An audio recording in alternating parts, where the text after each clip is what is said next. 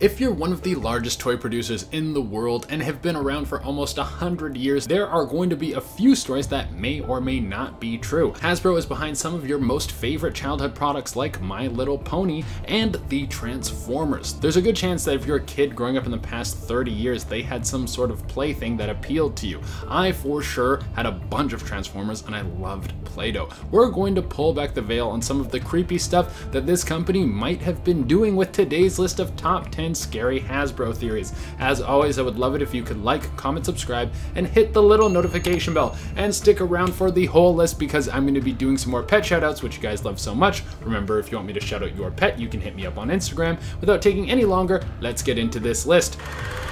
Coming in at number 10, we have the lesson of Monopoly. We have all dug into Monopoly when we were kids. I'm sure there's some of you out there that still have broken friendships from this game. I know that Monopoly went through a ban period in my house because none of us could play it without screaming at each other. Pictionary was much more friendly. Well, apparently the person who made Monopoly made the famous board game to show people the horrors of capitalism. Looking at the state of the world, I don't think the message was very successful, but that being said, it does work. There has never been a game of Monopoly that has gone over nicely. It always ends with family and friends ruthlessly ripping money out of each other's hands and then putting people through poverty so they can see themselves float to the top.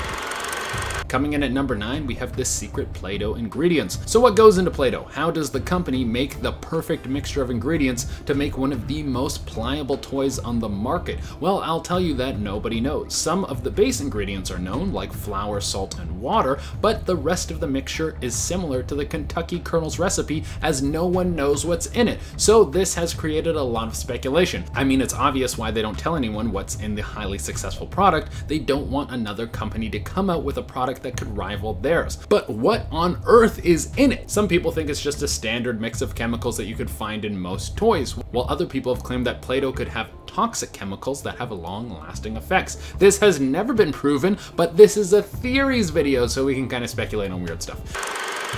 Coming in at number 8, we have fake toys. If you scour around the internet to buy toys, you will find a ton of official websites where you can buy toys. But there are some shady places where the toys that are being sold aren't official. Who knew there was an underground toy market? This is bonkers. Well, it should be no surprise that people on the internet are trying to rip you off. You can't trust anyone online. But this is where the story gets a little weird. There was an online retailer that was selling Hasbro toys prior to release. Some collectors were using this service to get their hands on toys, but most of them were fake. No surprise. But some of them were real. So people started accusing Hasbro of being behind this fake toy distribution. Maybe they were. Maybe this was just an employee who had access to some of the toys and was using this as an opportunity to take advantage of some people. Who knows and who cares? There are so many things in the world that are more important than fake toy salesmen. Coming in at number 7, we have Hasbro dolls make kids nicer. Now, this is really about all dolls, but Hasbro makes a ton of dolls, so I thought I would include them on the list. So apparently kids who grew up taking care of dolls tend to have higher levels of empathy. The experience of taking care of a doll and treating it like a person with love and respect gives a child a foundation of how to treat people. That's kind of cute. So the answer to fixing everyone in the world is we just have to give everyone a doll and they will be nicer to each other. Either that, or we could get every kid to only play battle royales from the time that they're born, and then we have one massive battle royale every year and the champion gets to be king for the whole year. That sounds like a way cooler society. Throw out the dolls and let's get even more bloodshed. Coming in at number 6, we have Hasbro promoted violence. How on earth could such a thing happen? You mean the toy company that makes fake toy guns like Nerf wants to see more violence in their products? You mean the people who made a cartoon about a robot war and a secret military group fighting terrorists wanted things to lean more towards the violence side? Well, this should be no surprise to you. Now, I'm not saying that the people at Hasbro deliberately looked for violent products and they wanted kids to beat the hell out of each other so they can make a quick buck. We don't have the emails to prove that. But what we do know is that the Transformers were selling pretty good, but the people at Hasbro thought they could do better. So they hired new writers for the show to give it an edgier feel, and apparently they had a pretty lax policy on violence because they knew that violence would make the toys sell better. So they weren't outright telling people to make the show more violent, but if things were to get a little aggressive, they wouldn't stop you. And how can you blame them? They were selling things to young boys. No one likes to watch pain and suffering more than young boys. Just give them a magnifying glass and an anthill and you'll see what I'm talking about. Coming in at number 5, we have Hasbro makes gangster rap. I bet you never thought there would be a relation between My Little Pony and Suge Knight, but now there is. So back in 2019, a big deal went down. Hasbro, who is known as the largest toy maker in the world, well, they bought Death Row Records. This is absolutely bonkers, and this isn't even a theory, this is just a fact. Now, it's not as salacious as what I just said. The figureheads at Hasbro didn't think that they wanted to completely change the company and the business and become the biggest record label in the world. No, what really happened is Hasbro bought Entertainment One, which is a production company that makes a ton of content for kids, but also happens to own Death Row Records. But this has made people speculate on what this means for Hasbro. Will they get into the rap game in a deeper way? Well, only time will tell. Coming in at number 4, we have people are addicted to the smell of Play-Doh. I mean, after watching one episode of My Strange Addiction, it should be no surprise that someone out there is huffing Play-Doh containers to get through the day. Well, at least it's non-toxic, right? Unless that other theory was right.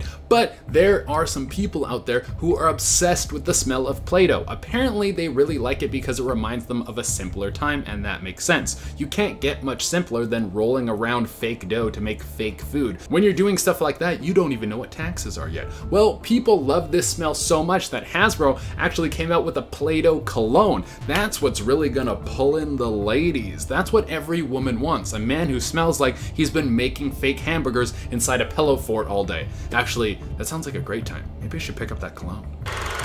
Coming in at number 3, we have My Little Pony has innuendos. It doesn't matter how pure you try to make something, there will always be someone out there who tries to it. Now, just so everyone knows, this is not in reference to the current My Little Pony show or toy brand. For this point, we're gonna have to head back to the 80s when the original cartoon came out. Back in the 80s, you could get away with a lot more. And one of those things was the names for the My Little Pony characters. Some of the names included Dangler, Pillow Talk, and Swinger. Now, this could have just been a coincidence. Maybe the showrunners thought that these were all cute names and that there was nothing wrong with them, or maybe they hated writing for the show and they wanted it taken off the air, so they purposely snuck in a bunch of gross names. Who knows what the reasoning behind this is, but it's pretty hard to ignore this one.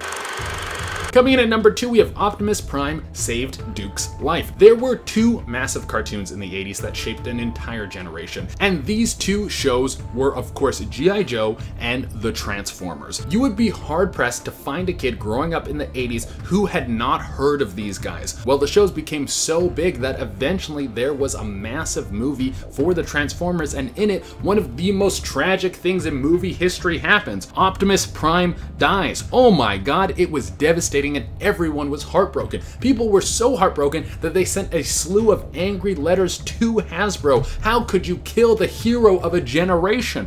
Well, here's the thing. There was a G.I. Joe movie right on the horizon, and in that movie there was supposed to be the death of a major character. Duke was supposed to get shot and killed, or at least that's what the rumors say. There was so much backlash after the Autobots leader died that they rewrote the end of the G.I. Joe movie.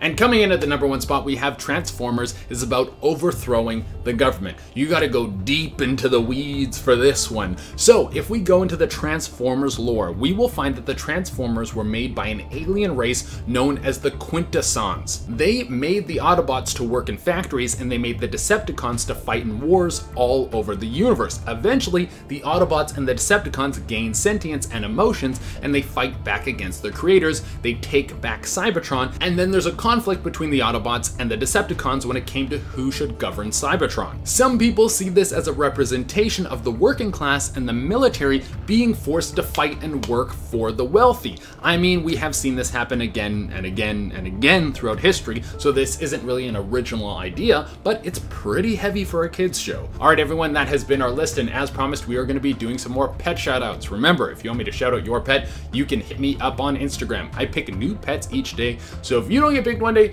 you can message back another day. I usually pick who's messaged most recently, and if it takes me a little while to get back to you, I'm very sorry. I have a lot of these to do. Without taking any longer, let's shout out some pets. First on the list, we have Dez, who is giving off some big time dad energy. That dog looks like a dad just chilling. Then we have Smiley, who looks too comfy to get up. We have Star, who is chilling in the comfiest chair of all time.